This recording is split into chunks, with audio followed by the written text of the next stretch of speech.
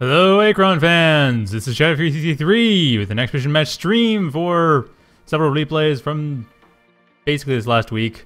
Mostly Monkooky actually remembering to upload replays, as he has a tendency to forget that. Yes, game replays is there for a reason, even though it's barely there for Achron. But it is there for a reason. That's where stuff gets uploaded to.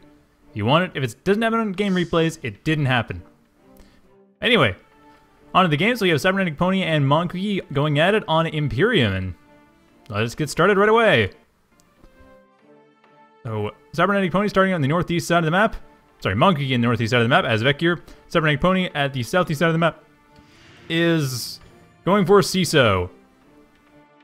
So, very typical for each of these players. Although CyberneticPony has a tendency to go pretty evenly CESO and Grecum. But Monkooky is a devoted, die-hard Vecgir zealot and will never change. They probably will now that I've said that. Right now, just both players getting in their early starts going. Probably going to see Monkooky go for his normal foundation opening. Just foundation rush with infantry. We do see his infantry already are ordered to CyberneticPony's base. While CyberneticPony, on the other hand, is sending out just a couple scouting units forward while setting up what looks like an early armory, probably for early tech. He might go for an early infantry attack, but I kind of doubt it. CyberneticPony tends to go for a bit more of an early factory-based build. Tends not to go for the sort of infantry rushes that, say, Catalyte will go for. But first off, Monkooky is going to get better economy, getting more RPs, and then from there, move on to factory, most likely. CyberneticPony, on the other hand, has to contest... Sorry, Monkooky, on the other hand, sending in his... well, his infantry coming in. CyberneticPony's going to deal with that, and probably will be able to. He's probably expecting this. It's probably why this armory is here. Get a couple more Marines, just in case. Just for the Shinveer, Tethveer, almost the Zionveer that's coming in. Foundation-supported Zionveers are kind of scary. And, oh, someone in the chat, Aaron is asking if Achron's free. No, Achron's $10 for 2 copies. Or something like that. Like, you get... yeah, basically it's $10 and you get 2 license keys. So you get for you and a friend.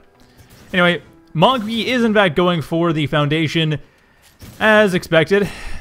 No surprises there. He is, however, about half a minute ahead of CyberneticPony, meaning that he doesn't know about the armory, and CyberneticPony is indeed using that to set up special ops, which will probably shut down this infantry rush cold. We'll find out, though, in just a second, as CyberneticPony, from his point of view, has the infantry rush coming in and getting rid of the Zionveer first, which means the Foundation is able to get up. Actually, special op does go down. Marine with special op support is able to come through, but even with that, the Foundation is giving the Shinveer a lot more health than it normally would, just from the healing effect. And it looks like CyberneticPony might be keeping his infantry scouts back. Monkooky back at his base. He has no additional Zionveer. So once again, as usual, his base is completely undefended and unattended. No Zionveer there to build up, but he's probably just going to go for an all-in. In fact, he might... is he going to pull it off? This is both players synchronized at the present, and it looks like CyberneticPony is actually getting quite a lot of room in. Wow, sorry. CyberneticPony's getting a lot of damage taken. Monkooky's getting a lot of room in there. Second okay. Next iteration, the Zionveer did not quite survive, but it looks like Monkooky might... he's jumping back to the beginning of the timeline. He might actually be canceling this. It was working out fairly well, but I don't know why he would go to the beginning of the timeline other than to adjust this completely. While CyberneticPony, on the other hand, jumping forward, I guess to double check what's happened to his base, but even back when he was looking, he is taking a lot of damage. Armory's getting heavily damaged, getting its special ops as quickly as he can, and at the same time destroying as much as he can of Monkooky's main base. Just to prevent anything from happening after this point, Monkooky back at the 212 mark. His base is actually safe this time around. This iteration, CyberneticPony is keeping all of his infantry in his base to stop Monkooky's attack, and Monkooky's attack has been successfully repelled on this iteration. However, Monkooky jumping back to the 1 minute mark, right by the unplayable past edge, and he is retreating. Deciding to send his units back to base and build up as normal into the late game. Realizing he cannot get through CyberneticPony's defenses using his very well-known infantry foundation rush, he goes back to probably quick depot, and then from there... actually, wow! 1.5 minute depot. Yeah, that is a really fast depot. Monkooky just loves his rush strategies. If it's not a foundation rush, it's a depot rush. He's got an RP on Q Plasma. He's definitely getting the Q Plasma for this. Likely to be Zion Pulsars, though honestly, probably Zion Turcher, given his normal habits. Typically goes for Zion Turcher first off, but we'll see. Only needs about 10 seconds more wait time just to get that Zion Turcher up from the Zion Veer. And he will possibly do that. Like, oh no, never mind. He needs to wait a bit longer. But no, it doesn't matter. He is going for Zion Pulsars as expected. So yes, 2 Zion Pulsars being built. And the other Zion Veer is now being used for further... Is it being used for further economic development? It was at first. At any rate, Monkooky going for 2 or 3 Zion Pulsars, while CyberneticPony, realizing he has a bit of breathing room, having built some inventory for extra defense, now going for a factory with a second importer. Altogether, that should be a pretty good defense. As soon as he gets some ATHCs, he'll probably be fine. Even with the Zion Pulsars coming in, this much infantry alone should be able to deal with the Zion Pulsars if they skip teleport in. If they don't skip teleport in, then it's going to be a bit harder for them. But if they do, then yeah, it'll work out for CyberneticPony. Though it looks like Monkooky is probably going to drive them. I don't think he's going to skip them. He only has the 1 Q Plasma RP, and he's probably going to want to get more Zion Pulsars using it. We'll see, though. He's only 2 QP away from giving both of these Zion Pulsars skip teleport. So at 325 mark, jumping up to the 437 mark, where CyberneticPony is getting a Lancer, which is going to be a very nice answer to the Zion, or would be a nice answer to the Zion Pulsar, if it weren't for the fact that the Zion Pulsars are in the base with the Teth Veer, and even then the Zion Veers can beat Lancers one-on-one, but the Teth Veer would just slaughter an army of them. So CyberneticPony will know what's going on, but he won't be able to easily counter it directly yet. And a third Zion Pulsar is coming in. Monkooky is not getting skip teleport on them. However, CyberneticPony is getting machinery, likely to go for Tornads in order to counter the Zion Pulsar, since he's likely to be expecting them. And even then, if he wasn't expecting them, he'd be expecting Zion Turchers, which Tornads would also counter. Although ATHCs would do as good of a job too for detection, but Tornads are stronger and tougher. I could see that being an option. And CyberneticPony getting another factor. He is definitely going for... Oh, going for tanks, actually, not going for Tornads. Interesting. No detection on hand. His infantry are actually further back. Going to Monkooky's point of view, the 410 mark. When Monkooky starts the attack, he has 3... Okay, actually, Shinveer and 3 Zion Pulsars are going to have foundation support on the Zion Pulsars, while Teth Pulsar, built in the main base... Still no real strength and economy, though. CyberneticPony is really playing to the late game. He's trying to stay alive as long as he can. Well, rather, trying to stay alive long enough to stabilize with a very strong army. And then Monkooky is just going to fall apart. If this attack here does not work, Monkooky basically has nothing to work with. That will be problematic, but with this... Well, the foundation, especially if he builds a depot on that foundation, Monkooky's probably going to use that for depot micro, and that's going to be extremely problematic. And... seeing as Monkooky did walk his Iron Pulsars in, he was able to just get through without having to worry about the infantry surrounding him. CyberneticPony, about 30 seconds down from here, doesn't have any real change in tactics at the moment. Looks like he's allowing Monkooky to get further and further into his base before sending the units out at him, letting the factories take the brunt of it rather than his infantry. Not sure how well that's going to work, though. Probably not very. But like I said, Monkooky doesn't have a whole lot in base. He has some economy. He's going to be able to build up a bit here and there, but he's not building any additional vehicles at the moment. Does have a Teth Pulsar running the base. The Teth Pulsar does have actually a skip teleport. For that matter, only that one has skip teleport. The rest of them do not have skip teleport. But yeah, CyberneticPony still holding... He's holding on, but it's tough. He is running out of units. He's running out of production structures, losing a factory that had an ATHC half built too. With the tank also nearly done, same time, we see CyberneticPony's point of view. He has the tank finished, which will help a lot against the Teth Pulsar, but at this point the Lancers are dead, and no further Lancers were being built.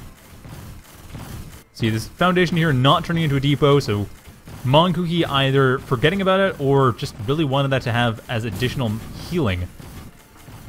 However, that Teth Pulsar is able to go down, and Monkooky cannot do anything about it. Oh, never mind, he can. He already did. Never mind. Monkooky already did something about it. And at the same time, we have the tanks are dealing with one of the Zion Pulsars, but even then, CyberneticPony is losing a lot of his base, already losing a factory and an importer. Able to take out a couple Zion Pulsars in the process, but there's that depot, and Monkooky's going to have his legendary depot micro working for him right now. Main base, still nothing happening, so Monkooky's not changing up that at all. CyberneticPony getting... There we go, there are the Tornads, I was looking for those. And another factory being built up with another armory, so... Sorry, another importer. No, the 2 importers. CyberneticPony is rebuilding what he can, although these RPs are kind of undefended, but frankly, That is the least of CyberneticPony's concerns. However, Monkooky is in a tight spot right now. CyberneticPony has just managed to get through all of Monkooky's forces, jumping back half a minute to see what's actually happening. And at Monkooky's point of view, this is nearly confirmed. There is one Zion Pulsar left. But with that Tornado coming in, that Zion Pulsar has very little time left to live. In fact, I don't think it's going to be able to live at all. Vecgir turning to a Teth Pulsar again, however, that is going to be problematic for the Tornado. But even with that, the Teth Pulsar is not going to last a long time, and neither with the Teth Vecgir under it, or in it rather. The Teth Vecgir goes down, and the Zion Pulsar is about to go down as well. Monkooky's going to jump it back into the depot most likely, or as best as he can. But even then, no, it's not working out for him. Next iteration looked like the Zion Pulsar ultimately didn't live. Now this tank has a clear shot in, but instead it's going straight from Monkooky's base directly. CyberneticPony just wants to cut it off at the source. And it looks like, going back to his own iteration, CyberneticPony is managing to save his Tornado, moving it back. No MFBs in play, though, so he can't actually repair it. Getting another Tornado, however, and this Tornado just going out to scout to get rid of this depot. But Monkooky will likely deal with it, and the second Tornado taking a lot of damage from the Teth Pulsar. Unfortunately for it, didn't attack the Teth Pulsar directly, went for the Shin Vecgir instead. Which was a mistake, frankly. Now Monkooky's going to have to deal with his main base getting assaulted, and he does not have any vehicle. No, he has a Zion Turcher at his main base. That is being constructed. The Tornado is very weak, and that's not going to work out very well. That Tornado will not help out. It's going to die for the first shot, and CyberneticPony does not... Well, he has more Tornadoes and tanks coming in, but not much inside Monkooky's base. So Monkooky's going to defend himself.